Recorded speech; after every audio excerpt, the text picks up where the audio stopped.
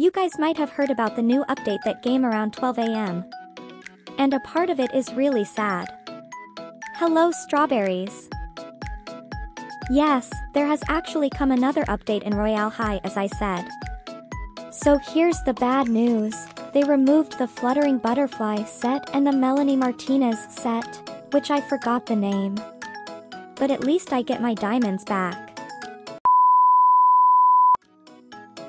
Here's a screenshot I took while I entered the game. I was really shocked. They made sure to pay back our diamonds though. If you thought this was all, thought wrong. Another update came that you can save your dorm designs. Yay! I haven't really spent that much time on making a dorm, but I made sure I got all I needed in it. Let's try it. Here's some footage of me entering my dorm.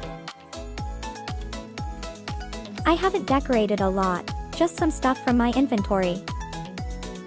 Just doing my daily login real quick cause I didn't have the time to do it yesterday cause Royale High was locked.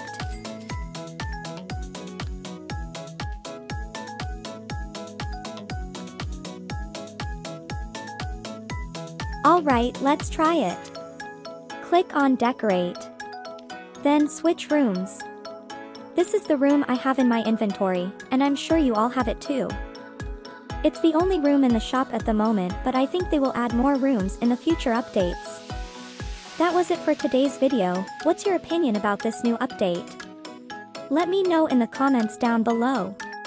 Please consider subscribing and drop a like if you enjoyed this video, but if you don't want to, just sit back and enjoy my videos.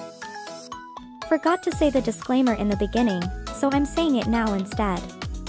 This is a commentary video, not news. It will be mostly about my opinion. Feel free to tell me your opinion down below. Bye. Strawberries, see you guys in my next video.